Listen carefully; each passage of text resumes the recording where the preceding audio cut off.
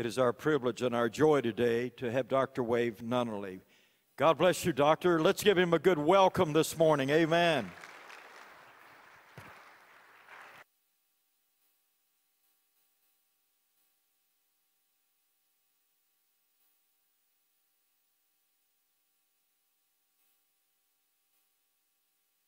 Now I think I'm on. Thank you very much. Thanks, guys in the back, for helping me out. I couldn't do it without it. I think I was born in the right generation. I got to have a PA and I got to have projection. I got to have a laser pointer too. That helps. Praise God for Chinese technology. Illegal Chinese technology. It works. It works outside, even in the sunshine, which is where we'll be most of the time when we're studying together in Israel. I'm sure I will see you there in February. Just got back and had a wonderful trip with pastors and their husbands and wives from Minnesota, North Dakota, and South Dakota, and Pastor Jim Bradford, and we were there in February, and the weather was glorious. And you didn't have to worry about getting dehydrated. Everything was green and beautiful in Israel. It was a great break from the Midwest for everybody that came because the temperatures were nice. And we had an awesome time. But we're going to do that for you guys next February, so don't feel like you've been left out. And I'm not just telling stories to make you salivate. This morning, we're going to talk about Jesus' words of light of the world. You know about that, right? Let me, because I'm a professor, I get to do this. It's totally legal. Just don't feel like you're being infringed. Your personal space is being infringed on at all. I have a license for this, but here's a little pop quiz. In the Bible, where do the phrases where does the phrase "light of the world" show up? John, twice. John 8 and John 9. We'll look at it in just a minute. I'm looking for one more book. Matthew chapter 5, and we'll look at that as well. So please don't feel like that you have to follow the bouncing ball, taking notes and stuff like that. They will put this on the website, and you can download it, including the incredible pictures that you're going to be seeing at the end, because what we're going to do today in Sunday school, this is legal because it's Sunday school, this is a time of serious study, is we're going to get out of the kiddie pool, because we know what they do in that kiddie pool. And we're going to dive in on the deep end of the pool. Are you okay with that? So with your seatbelt fastened and your tray in its upright and locked position, I want to make sure that you dial in on this material. It's going to be text at the beginning, Bible and stuff outside the Bible, and then toward the end it's going to be the beautiful pictures, so I'll leave you with a nice taste in your mouth. But it's important to follow this. It's time to drill down. Sometimes, you know, like at the end of the meal, it's nice to get the piece of pie with the meringue, you know. It's nice to get that, you know, that sweet taste of that little, you know, piece of candy that you get right before you leave the restaurant. But right now it's meat and potatoes time. Are you ready for this? So thank you, pastors, for giving me the opportunity. I'm blessed to be here in the name of Evangel, Assemblies of God Theological Seminary, and the Center for Holy Land Studies, and your pastoral staff. So, Jesus, light of the world, sayings in context. Next. In the Gospel of John, Jesus spoke to them saying, I am the, say it with me, light of the world. He who follows me will not walk in darkness, but will have the light of life. Next text. While I am the world, and in the world, Jesus says in John 9, I am the light of the world. So Jesus, I am the light of the world. Next slide. In the Gospel of John, where we're getting this stuff from, I am the light of the world, 2 different times, John develops a lot of really important themes. The theme of sentness.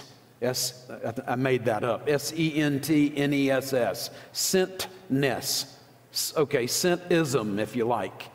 Scentedness. Okay? He develops the theme of light versus darkness. He is a person who develops theological themes. I get that. But when more liberal approach comes in this direction and says, okay, well then when Jesus says, I am the light of the world, that's simply John developing a theological theme. That can't be traced back to the original, genuine, historical Jesus. That's something John just puts on his lips to develop his theme of light and light versus darkness. My question is, will that position that is regularly held by people from the middle to the extreme left of New Testament scholarship, and by the way, yes, taught in your local colleges and in their textbooks, does that really hold up under closer scrutiny? In other words, when you look at all the evidence available, is it more likely that Jesus said this or that John made it up and put it in his mouth? Don't pretend that you haven't heard this before, because it's all over the place on TV. I'm not talking about Christian TV. Discovery Channel, History Channel, ABC, NBC, CBS. Anytime it comes Christmas or Easter, which we've just observed, you're going to get these documentaries, these specials on the historical Jesus. You've seen some of them already. I'm just taking this morning to push back a little bit on that. Next passage. In the book of Genesis, this is Jesus' Bible, the beginning of Jesus' Bible. Jesus reads about Abraham, that God tells him, in Abraham, all the families of the earth will be blessed. So yes, Israel is specially chosen and has a special place in God's economy, in his plan to redeem a people for himself.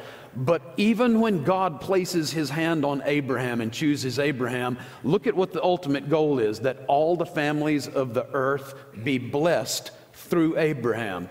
So he's not simply dialed in on Abraham alone. He's using Abraham as a means, Abraham as a method, Abraham as a conduit to bring blessing to all the families of the earth. Would that include yours or mine? Or your neighbors? Yes. Next. This is still reading Jesus' Bible. We're asking the question, did Jesus say these words, or did John make them up and put them in his mouth?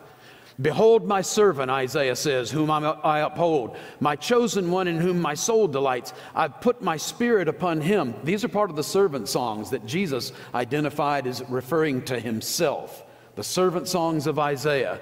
I have put my spirit upon him. He will bring forth justice, to the nations. Remember, light of the world. Keep going. I think we're on to something. He will not be disheartened or crushed until he's established justice in the earth, and the coastlands will wait expectantly for his law. Next. Thus says the Lord God, still Isaiah, who created the heavens and stretched them out, who spread out the earth. The earth is the Lord's and the fullness thereof. The whole earth all belongs, and we who dwell therein. This is the God who owns us all by right of creation, and who gives breath to the people and spirit to those who walk in it. God's not just concerned about Abraham or Abraham's seed. Next. Isaiah again. I will appoint you as a covenant to the people, as a light to the, see the plural there? A light to the world. Did John make that up? Or did Isaiah make that up? And Jesus read it and co-opted it and applied it to himself. You see how this works? Okay, next. Isaiah 49. It is too small a thing that you should be my servant to raise up the tribes of Jacob and restore the preserved ones of Israel. Israel is not enough. I will also make you, a light of the nations. So we get it in Isaiah 42 and we get it in Isaiah 49. By the way, when Jesus identifies himself, he says, the Spirit of the Lord God is upon me. He's anointed me to proclaim good news to the poor, etc. Where's he getting that from? Isaiah, exactly.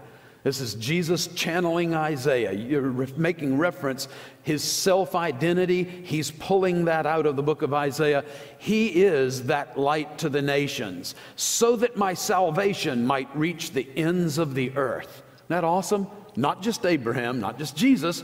He's interested in salvation reaching you. your friends and your relatives and your neighbors and your co-workers. That's the end of the earth. And that light is supposed to reach the whole world. Doing the math on this, right? Especially young people. Come on, you got young brains.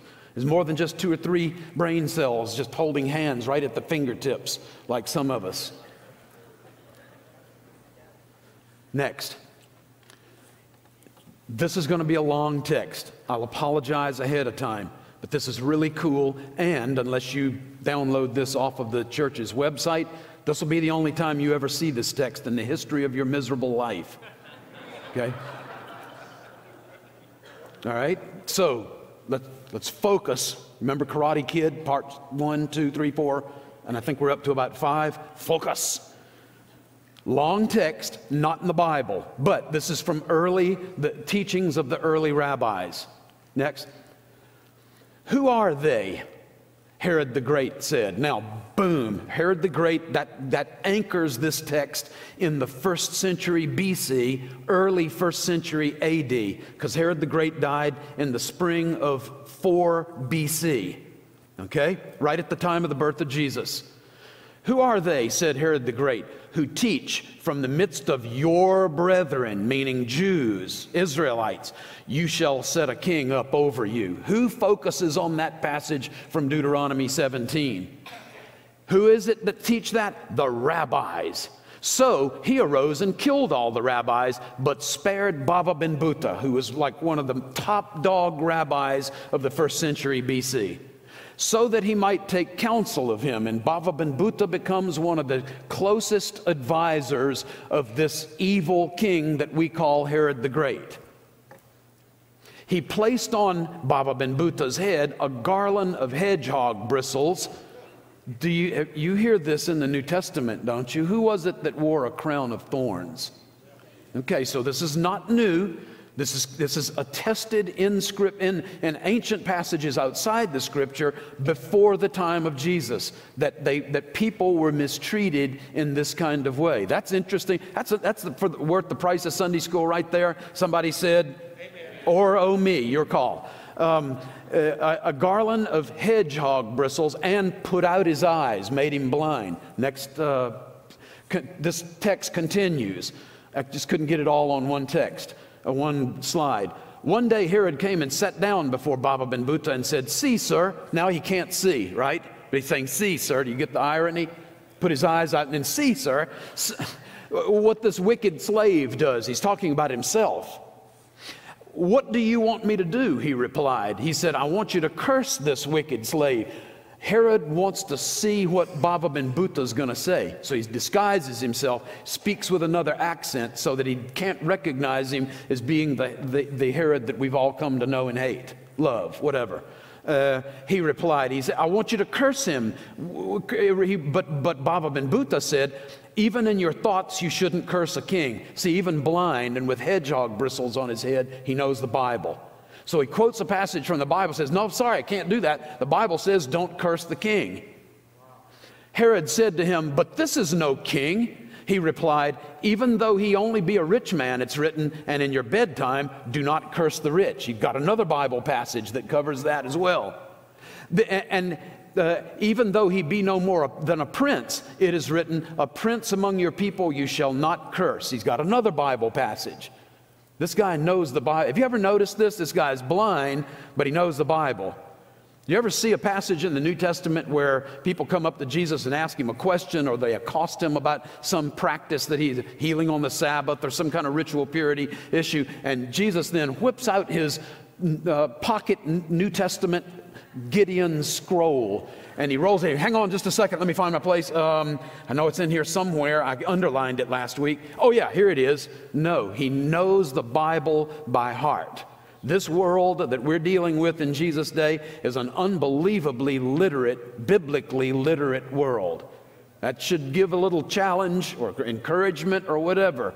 If you got a verse a day or a verse a week or whatever that you're memorizing, you're walking in a proud tradition of a people who were so biblically literate that Jesus only had to say a word or two and everybody knew exactly what he was talking about. Read some of the articles that I've written at penews.org and richmondjournal.ag.org or whatever, and you'll see that we track this stuff in the New Testament that Jesus teaches.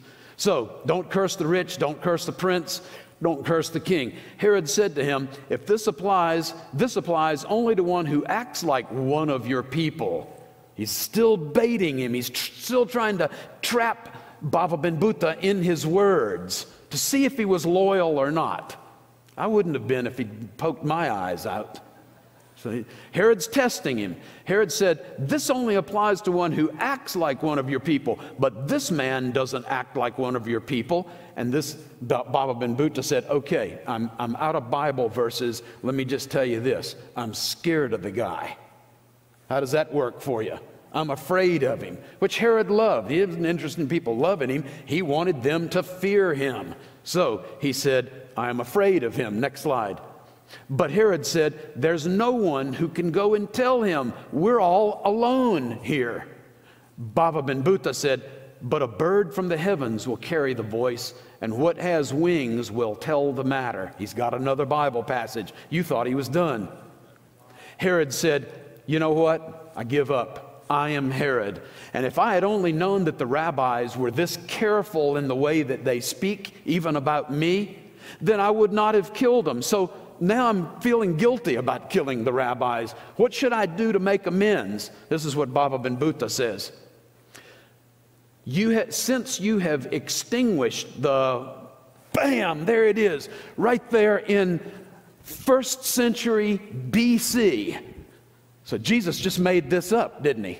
Or John, the apostle, the gospel writer, he just made that stuff up and put those words in Jesus' mouth. No, one of the greatest sages, one of the greatest rabbis of all time in the previous generation was already talking like this. Since you've extinguished the light of the world, what is Baba saying there? Herod, since you killed the rabbis, then, okay, so Baba is saying that the rabbis are the light of the world. When Jesus says that, then what is he saying? The rabbis were the authoritative interpreters and appliers of the Hebrew Bible, what we call the Old Testament. So Jesus is placing himself in this position of authority. He is superseding. He is the one. I'm the top dog rabbi. I'm the one who has the right, the authority to interpret Scripture and apply it to your life. My question is that the place that Jesus occupies in your life today? Is he the arbiter? What does the Bible say? What does the Bible mean? How is the Bible applied to my everyday life? He said, for since you extinguished the light of the world, for so the rabbis are called, because it's written, the commandment is a light, and the Torah, the Hebrew Bible, books of Moses, is a lamp. Now, here's another passage and another rabbinic text.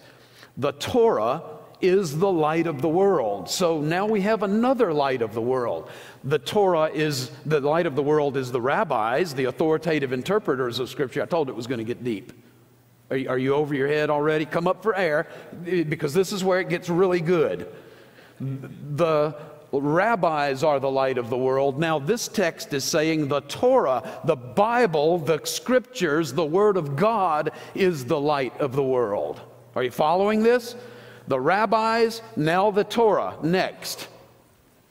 I want you to go and I want you to attend to the light of the world, which is the temple, of which it is written, and all the nations shall become enlightened by it. And we have all kinds of passages from the teachings of the rabbis, like the temple. constructed in a way to draw light out into the world, or let the light of the temple out into the world, or from the place of the house of the sanctuary, light went forth into the world. There's stuff all over rabbinic literature that identifies the temple as the light of the world. So which is it? The light of the world to pre-Christian, before Jesus and John the Baptist, Paul, and all these other guys ever show up.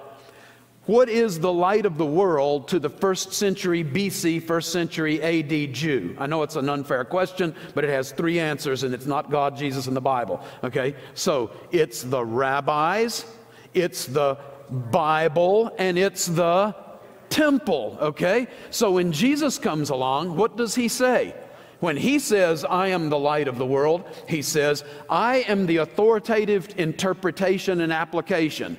I am also the embodiment of the Word of God. I am the Word of God. What does John chapter 1 say? In the beginning was the Word, and the Word was with God, and the Word was God. And the Word became flesh and dwelt among us, full of grace and truth. Jesus is saying, I am the culmination of this whole rabbinic movement that memorizes, interprets, and applies the Word of God. I am the authoritative interpreter. I am the embodiment of the Word of God. And then when you get to the temple is the light of the world, the temple represents what? The dwelling presence of God. So Jesus is saying, I am the literal dwelling presence of God. He who has seen me, somebody help me with this, has seen the Father. He who has seen me has seen the Father. And so I say nothing, I do nothing except what I see the Father doing and saying. I and the Father are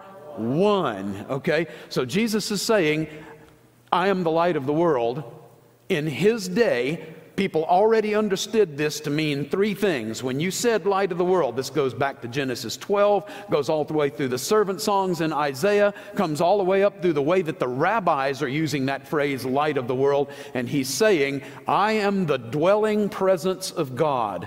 I am the embodiment of the Word of God, and I am the true interpreter and applier of the Word of God to your everyday lives. Did John make those words up, I am the light of the world? Not even close. This stuff goes back a generation at least before John ever came into this world and became then later a follower of Jesus and ultimately a writer of your 4th gospel. This is really fun, cool stuff. Are you enjoying the deep end of the pool? Do you want to launch out a little bit further? Why not? We've got how many minutes? Yeah, no, but when do we end? It's 10 after, is that right? Oh, I'll be here for second service. Let not your heart be troubled. I'll continue to afflict you. 10 after, is that right? We can do this. 22 minutes. Let's continue. Jesus does not stop there. He never does. He didn't come here just to impress people. He came here to change people. Come on. He came here to get up in your grill, up in your Kool-Aid. He came to get right into your life, and that he will never stop until he does that. So then, you remember this interesting little passage in the Gospel of John? As the Father has sent me, so do I send you. I want you to keep that in mind. Is Jesus a one-man army? No, he's the leader. He's the captain of the Lord's army. Well, then who's the army? You. Me, us. I lived in Cincinnati for 6 years, so it's legal for me to say that. Us'uns, we'uns, you'uns. I grew up in the South, so I can say this legally too. I've got the card to prove it. Y'all. Yeah? All right, so you are the light of the world. You. Did you notice that the pronoun changed? In John, it's I am the light of the world. In the Gospel of Matthew, this is at the beginning of the Sermon on the Mount, the most important sermon, including this one, ever preached. This is Jesus giving his marching orders to his new community. Okay? Matthew chapters 5, 6, and 7. Here it's at the beginning of that 3-chapter long sermon, longest sermon that we have recorded that Jesus gave. There's another sermon we talked about in first service that we'll talk about again in second service, where basically he preaches the sermon in one sentence. He says, "Truly I say unto you today, that scripture that I just read is being fulfilled in your hearing." End, altar call. But this is the longest. He says, at the beginning, you are the light of the world. And then he says, he's trying to explain, what exactly does that mean? How does that function? How does your life function as the light of the world? He says, a city that's set on a hill cannot be hidden.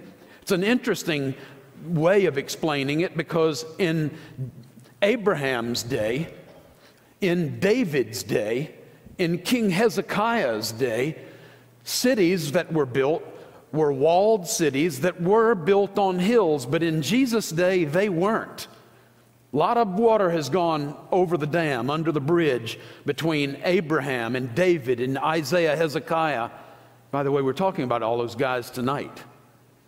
The most important archaeological discoveries of the last year, and they have been mind-blowing. One after another we'll look at, but that's for another time tonight. But in Jesus' day, you'd had the conquest of Alexander the Great. You remember that from Western Civ, world history, right? 333 BC, Alexander begins to conquer the known world, and cities move down off of the mountains down onto the flat area that was just below the mountain. Can you say too big to fail? The Romans come along after the Greeks, and they have the same attitude, too big to fail. So they're not building walled cities on top of high mountains, they're building down on the plain. Here's a question. When Jesus gave the Sermon on the Mount, where was he? He was in Israel, he was in Galilee, and he was somewhere around the Sea of Galilee. Context is important.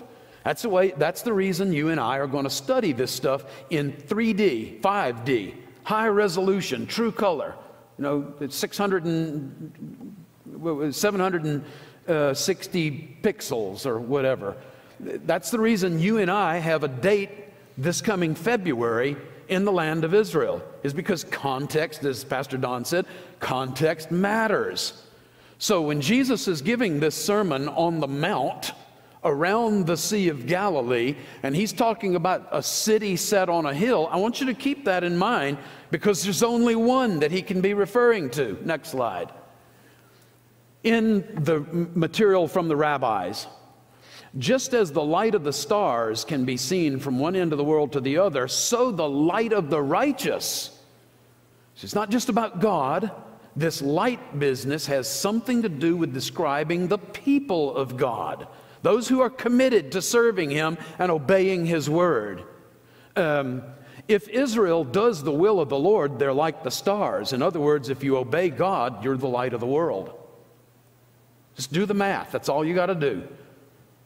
You function as the light of the world, as God is the light of the world. If you obey him, it's like Jesus said, I'm the light of the world, you are the light of the world. Next slide. Rabbi Oshia said in the name of Rabbi Ephes, in the future, Jerusalem will be a torch, and elsewhere, this same language of the light refers to Israel's leaders, Moses, the Maccabees, etc. For the nations, and they will walk by her light. Why is that? The nations will go by your light. They're quoting from Isaiah chapter 60, verse 3. Next. I know, long text again. I apologize. This is the last time I'll apologize, because this is the last long text. All right. Rabbi Acha said Israel can be compared to an olive. Why is that? Because olives give what kind of oil? Yeah, Popeye. Olive oil.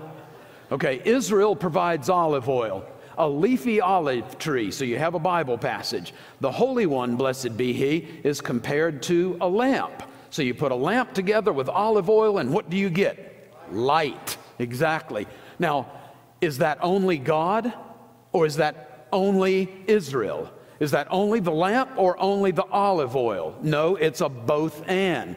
This is what Jesus is doing. He's clearly said, I am the light of the world. No doubt about it. I'm the authoritative interpreter, I'm the authoritative text, and I am the authoritative presence of God. He said that about himself.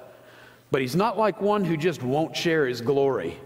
He wants to get people, the people of the covenant, the people who have been redeemed by God, who have been transformed by God, who are obeying God, that will then reflect that glory, that light of God, and they then become light themselves because they're doing the will of, they're working in conjunction with God the Father, God the Creator, the source of light. So, the lamp of God, they quote from Proverbs, the lamp of God is the soul of man. They found a Bible passage that says the two work together to be light to the world. It's not just God alone, it's God incorporating us, the oil, into Him, the lamp, that then shines to all mankind. Just as it is the way to put oil into a lamp, and then the two of them, both the oil and the lamp, give light together, so said the Holy One, blessed He, to Israel, my children, since my light is your light, and your light is my light, let us both, you and I, go and give light to Zion. And then they quote the Bible again, arise and shine, because your light has come, and the glory of the Lord is risen upon you. For behold, darkness will cover the earth, and thick darkness the peoples, but the Lord will arise on you, and His glory will be seen upon you.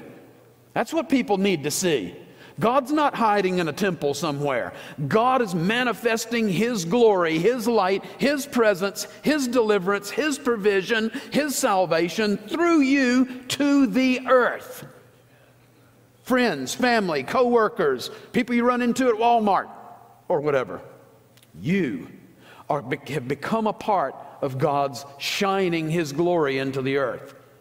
My children, since my light is your light and your light is my light, let us both, you and I, go and give glory. Your light will be coming from the Lord, who is your everlasting light. And again, it keeps circling back to Isaiah 60.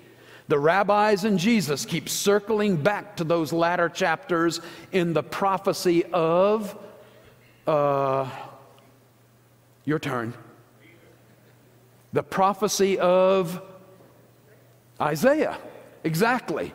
Everybody's quoting, everybody's coming back to and rooting their teaching, Jesus and the rabbis, in those ancient texts of Isaiah. Next. Now we get to the fun part. In the land of Israel, there is a sea in the northern part. It's named because of the district that it's connected to. It's called the Sea of Galilee, right? Here's the Sea of Galilee. You're looking from the west to the east. You will be seeing this in person in February. Thank you very much. Praise the name of your pastoral staff. There is one city that is set on a hill. It's not Capernaum, it's on flat land. It's not Gennesaret, flat land. It's not Magdala, which we studied in the first service and we're going to study in the second service, because it's built on flat land. Remember, all those cities are built after the Greek conquest and Roman occupation, and Greeks and Romans are building cities on the flat land. But there's one city. This is one of the Decapolis cities, by the way. It is spoken of in Greek and Roman sources. One of those 10 great cities on the east side of the Jordan River and on the east side of the Sea of Galilee. This city is called in Latin and in Greek Hippos. Hippos. You know the word hippopotamus. It means horse of the river. Hippopotamos. Horse of the river. So hippos means horse. A hippodrome means a place where you race horses. All right? So this city is called Hippos, but in Hebrew is called Susita, because Hippos in Hebrew, horse in Hebrew, is Sus or Susita. So this is Susita in Hebrew, Hippos in Greek and Latin. This city is a city that is set on a hill. Up here, Golan Heights. You've heard of it in the news. It goes behind Hippus. Hippus is cut off from the Golan Heights by two drainage systems that have, over the centuries, eroded the land to the point where Hippus has become an island on land. It is a city that's set on a hill. Think back in Jesus' day when this city was in all of its glory, built up again about another 100 feet higher, would have been great civic buildings, theaters, banks, temples, and that sort of thing. Next slide. Here's another slide just in a different resolution, and you can see how people came up Hippus. They're going up to the city set on a hill, Golan Heights behind. Here's Kibbutz Ein Gev right in the foreground and the Sea of Galilee right there. Next. We're up on top of Hippus, and you can see these gigantic marble columns, and Israel has no marble, so these are imported from places like Egypt. Beautiful marble and granite columns that supported gigantic buildings that rose up above, and the Sea of Galilee is right behind us, rose up another 100, 150 feet in the air. You see city streets like this. Next slide. Again, more of these gigantic marble and granite columns. Beautiful. Sea of Galilee in the background for those of you who have already been there once or twice. On top of Hippus, you can see Mount Tabor right there. That's all the way over by Nazareth where Jesus was raised. Incredible, yeah? Would you like to hike to the top of Susita, Hippus? No? How would you like to go the back door by the autobus? Can you translate? Gil and I can make this happen. We have friends in high places. They say in Israel, pray a lot. It's a local call. Next slide. Okay, now we are up on top of Hippus for a very important purpose. We are watching the setting of the sun in the west. It always sets in the west. Did you ever notice that? Okay.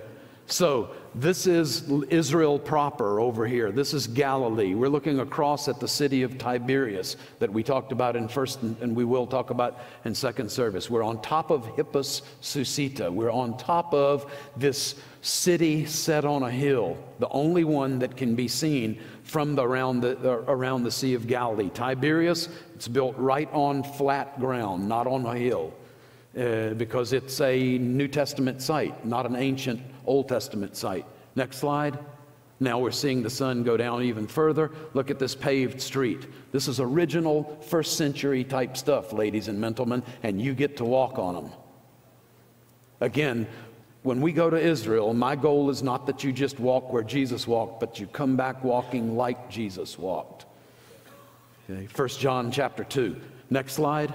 Okay, now the sun is all but gone. Do you see these capitals rising up? Well, there would be a roof on top of that, and then there would be arches that would go up another 50, 60 feet in the air.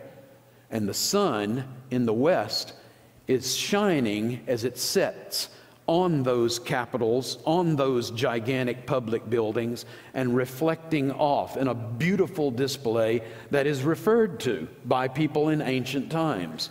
Next slide. Here's the southern end of the Sea of Galilee. We're still on Hippus, and there's Tabor getting ready to tell you good night. Next. There's the slope of Susita, Hippus, and Ein Gev, and the lights of Ein Gev, the kibbutz right below, Sea of Galilee down at the bottom. Wouldn't it have been neat to grow up here? Wouldn't it have been neat to have this as your kind of the last thing that you saw before darkness settled in? Wouldn't it be neat to have lived there? Wouldn't it be neat to walk there? February. Next slide. Here's where geography and ancient text collide. They coincide and add texture to, context to passages we read in our New Testament. Rabbi Ami, who lives in the land of Israel and ministers in Galilee. Rabbi Ami permitted the carrying of materials like the knife for the purpose of circumcision on the Sabbath. You're not supposed to carry stuff on the Sabbath because it's a day of rest. Carrying a knife would constitute bearing a load. That would constitute work. You're not supposed to do that. But You have to do that when the Bible says on the 8th day you circumcise. So if you happen to have been born on a Sabbath, you have to be circumcised 8 days later on the next Sabbath. You have to, in other words, break the Sabbath to keep the law of circumcision. One overrides the other. You can do this on the evidence of women, the midwives who had witnessed the birth, who testified that when the child was born, the sunlight was still shining on the village of Susita Hippus. What are people doing in the first century? People are setting their watches by the sun's rays setting at the very end of the day, when it's dark down on the Sea of Galilee, and dark in Capernaum, and dark in Magdala, and dark in Tiberias, and dark in Gennesaret, and dark in Gergesa, Gadarene demoniac. But you can still see the sunlight that is shining because it's a city set on a hill. The light coming from the hill. If that baby the week before was born when you could still see the sunlight reflecting off of those public buildings on the top of Susita, the city set on a hill, then that baby should be circumcised on the Sabbath, and you should be able to break the Sabbath by carrying the knife and the linen garments and whatever accoutrements were needed for that circumcision. Next text. The cities in the vicinity of Susita, that is the produce of which is subject to tithing. It's 10% of all your flocks and fields and herds and the like. In other words, religious practice is being determined by location of Susita. All these towns that are Jewish towns and they're growing produce need to tithe that produce because they're that close to Susita. Distance is being determined. People are kind of using Susita in this passage. I don't know the names of these towns, do you? Most of them don't show up in the Bible. So what do? Oh, well, you know, Urbandale is close to Des Moines. Yeah? It's a big city close to smaller cities. People are giving directions on the basis of Susita. It's a well-known place. One of the great cities of the Decapolis. The city set on a, yes, next.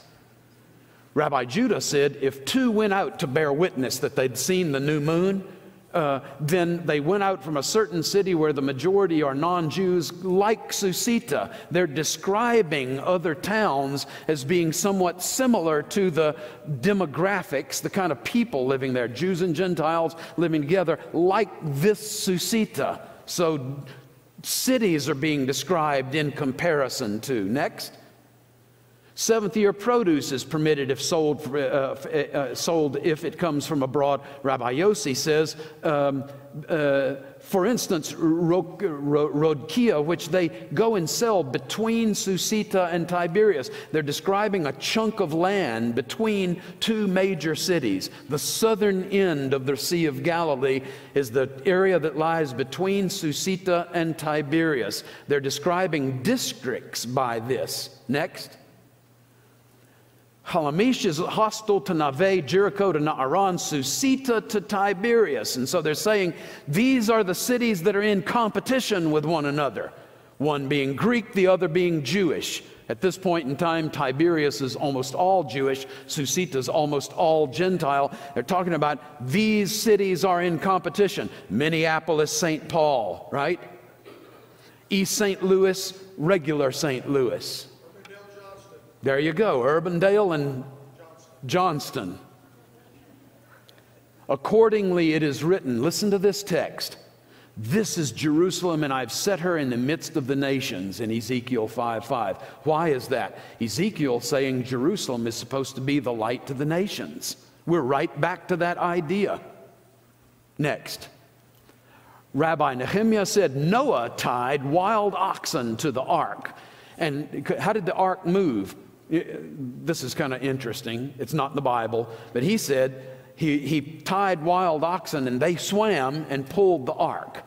Well, how far did they pull the ark? As far as from Tiberias to Susita. Again, you're marking distance, you're marking time, you're marking religious practice, you're marking a cultural, agricultural produce and stuff with this reference to Susita. Next.